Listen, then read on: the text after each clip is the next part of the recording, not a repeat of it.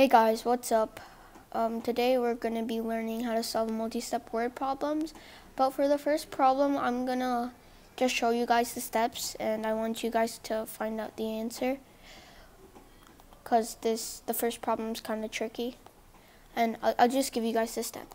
So first you would do 3/1/4, first step, 3/1/4 times 5/8, because Jackson he gave 5/8 of the total amount of candy, which is 3/1/4 pounds of candy, to the first trick-or-treater, okay?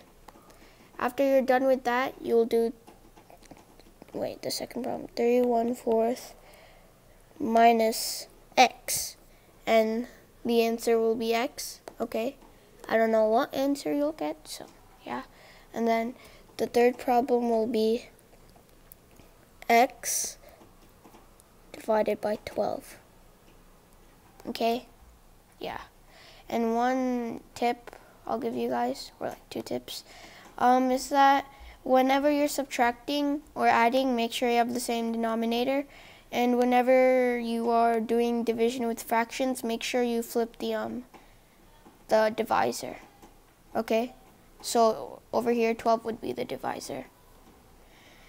Okay, so now questions 2 and 3, 4, we'll do it together. So Kara has $15.75 to spend at the candy store. Her mom gave her an extra $2.40. Okay, let's find out how much she has first.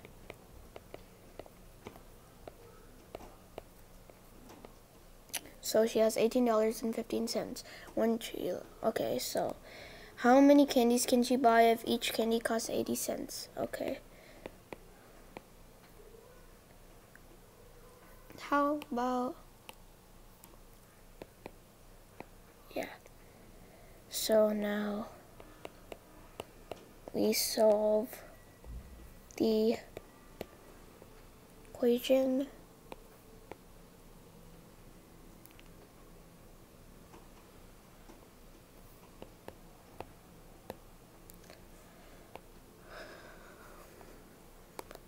Looks like we'll have to round it.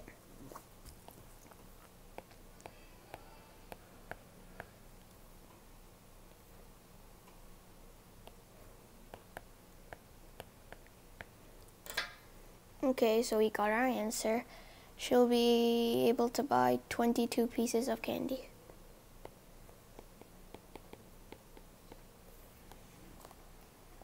And she'll have some change. Wanda had overdrawn her account by $13.29, so the bank is charging her a $10.50 fee for each day that her account is overdrawn. After 3 days, she made a deposit of $275. How much is in her account now? So we know that she gave money after 3 days, so we have to multiply $10.50 with 3.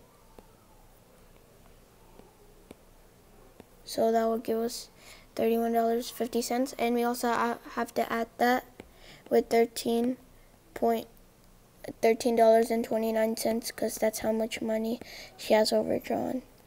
And now she has made a deposit of $275, and now we have to subtract that with her debt, or like how much money she has to pay.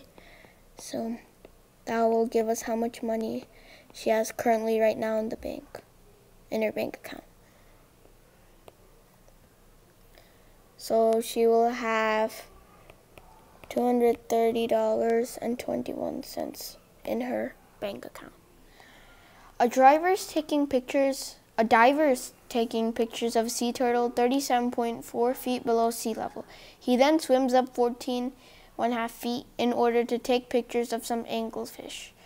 Then he goes back down 3 1/3 feet. What is the location of the diver now? So, okay, yeah, it's pretty easy. I think we can solve this. So 37.4 feet below sea level. So then he swims up. So you'll subtract that with 14.5, which will give us 6. 9, and we have to subtract it because so suppose this is C and he's right here, okay, at 37.4 feet. Then he swims up 14.5 feet. He swims up, right? So we have to subtract the negative number to, or usually, yeah, we would add the negative number. So like negative 37.4 plus 14.5. Okay, and here you would just subtract 37.4 with 14.5 and that'll give you your answer. And then he swims up 14.5 feet. So right here, he would be approximately here. So 22.9, okay, feet. Then he goes back down, okay. So 22, 9, 10 over 10, because we do 9 over 10 because 9 is in the tens place. So then he goes back down 3 1/3 feet. So now we have to add them together because it's still negative. Don't forget 37.4 was greater than 14.5, so it will still remain negative. So we're gonna add with 3 1/3. So that will give us 10